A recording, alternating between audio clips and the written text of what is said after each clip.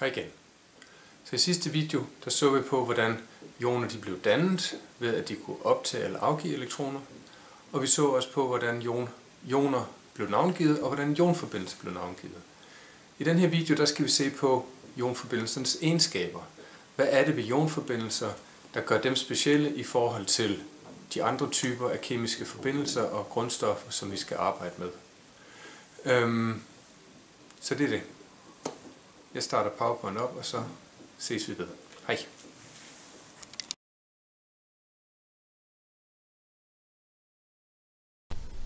Som sagt, så skal vi se på ionforbindelsers egenskaber. Og en af de ting, der er karakteristiske ved ionforbindelser, det er, at de holder sammen i et krystalgitter, og det gør de simpelthen på grund af deres ladning. Så positivt ladede natriumioner, de vil binde sig til de negativt ladede kloridioner, på samme måde som en nordpol på en stangmagnet vil binde sig sammen med en sydpol på en stangmagnet. Og så dannes der det her gitter. Det er en meget stærk binding, det vil sige, at det kræves meget energi for at bryde ionbindingen. Hvis vi kigger på de tilstandsformer, som en ionforbindelse kan have, så har vi fast, væske og gasform. I den faste form, der sidder ionerne i det her pænt ordnede krystalgitter, jeg lige har beskrevet. Hvis vi varmer på det, så på et tidspunkt, så er der så meget energi i systemet, ionerne de vibrerer så kraftigt, at de river sig løs fra det her pæne krystalgitter, og så bevæger de sig mere eller mindre frit rundt blandt hinanden. Og så har vi en væske. De bliver stadigvæk holdt sammen af deres positive og henholdsvis negative ladninger. Hvis vi fortsætter med at varme på det, så på et eller andet tidspunkt, så varmer vi så kraftigt op, at de kan rive sig løs fra væsken, og vi får lavet det til en gas. Og kun i gasformen er det en natriumion og en kloridion, der er bundet sammen. I de andre tilfælde her, der kan vi ikke sige, at den her natriumion er bundet til den her kloridion. Den kan lige så godt være bundet til den her, eller rettere sagt, den er bundet til den her og den der. Smeltepunktet for natrium, det vil sige overgangen fra fast til væske, den er 801 grader. Og kogepunktet, det er på 1413 grader. Vi skal altså rigtig højt op i temperatur, for at vi ser de her faseovergange. Men vi kender også fra vores eget køkken derhjemme, at det faktisk er muligt at nedbryde det her krystalgitter ved stuetemperatur ved at komme det ned i vand. Så det, der sker i en opløsning, når vi opløser saltkrystallerne, det er vist på billedet her. Vi har vores pæne saltkrystal, og så har vi nogle vandmolekyler. Og vandmolekylerne, de kan fungere som sådan nogle små stangmagneter, og hvad det betyder, de her symboler, det kommer vi ind på om et par lektioner. Men det, der er det vigtige her, det er, at vandmolekylerne, de har en positiv side og en negativ side. Og den positive side af vandmolekylerne, den kan binde sig til de negativt ladede kloridioner. Det ser vi også hernede. Og den negativt ladede kan binde sig til de positivt ladede natriumioner. Vandmolekylerne går så ind og binder sig til ionerne, positive og negative, og så på den måde så svækker de bindingen mellem ionerne. Og på et tidspunkt så er bindingen mellem kloridionen her og de omkringliggende natriumioner så svag, at kloridionen simpelthen bliver opløst. Og selvfølgelig det samme for natriumionen. Så det, at vandmolekyl det har de her positive og negative sider, det kalder vi, der siger vi, at vandmolekylet er polært. Og så kan vandmolekylen som sagt bryde bindingen mellem ionerne og opløse saltet.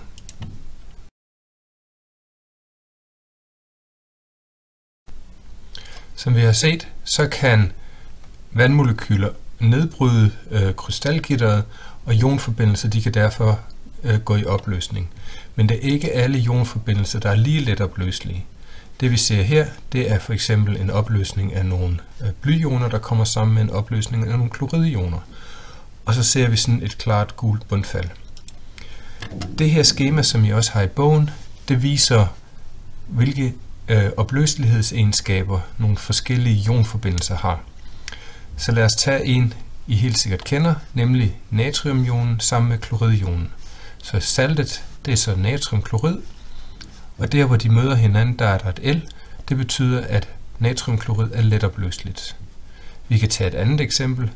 Magnesium sammen med sulfat. De ender også i et el. Magnesiumsulfat er altså også letopløseligt.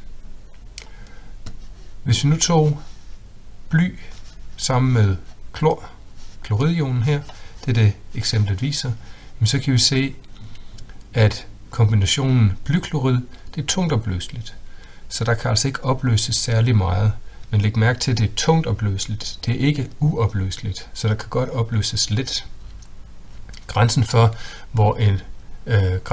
hvor et salt det er letopløseligt eller tungt opløseligt, det går ved 2 gram per 100 ml vand ved 20 grader. Generelt så kan man sige, at ionforbindelser med ammoniumionen, natrium og kaliumionen, de er letopløselige. Det er også det, vi kan se fra skemaet her, at uanset hvilken kombination ammonium, natrium og kalium indgår i, så er det en letopløselig forbindelse. Nitrater, de er også letopløselige. Det er det, vi kan se herhen af. Alle nitratforbindelser er letopløselige. Og så endelig kan vi sige, at mange ionforbindelser med klorid, bromid, jodid og sulfat er letopløselige. Og det er det, vi kan se her. Klorid, bromid, jodid og sulfat, der er langt de fleste af dem letopløselige. Der er også nogle tungt opløselige, og det skal vi gøre brug af, når vi skal identificere stoffer. Altså finde ud af, hvad består de her stoffer egentlig af, de her ionforbindelser af. En anden egenskab ved ionforbindelser, og det gælder faktisk for opløselighed generelt, det er, at opløseligheden er temperaturafhængig. I den her figur, der kan vi se sammenhængen mellem temperatur og opløselighed for en række ionforbindelser. Den måde skemaet skal læses på, det er, at man kan gå ud her og så sige ved en given temperatur, hvor mange gram af salt kan så opløses i 100 gram vand. Så hvis vi for eksempel tager, lad os tage natriumklorid, vores velkendte salt her, så kan vi sige, at ved 20 grader stuetemperatur, der kan vi gå op og så se, at der kan vi opløse ca. 35 gram natriumklorid i 100 gram vand. Og eftersom grænsen på skemaet før, det var ved 2 gram per 100 gram vand, så kan vi jo se, at natriumklorid ganske rigtigt er letopløseligt. Hvis vi øger temperaturen til for eksempel 100 grader, så kan vi se, at natriumklorids opløselighed den er steget til lige under 40 gram per 100 gram vand. Så der er altså en tendens til, at opløseligheden stiger.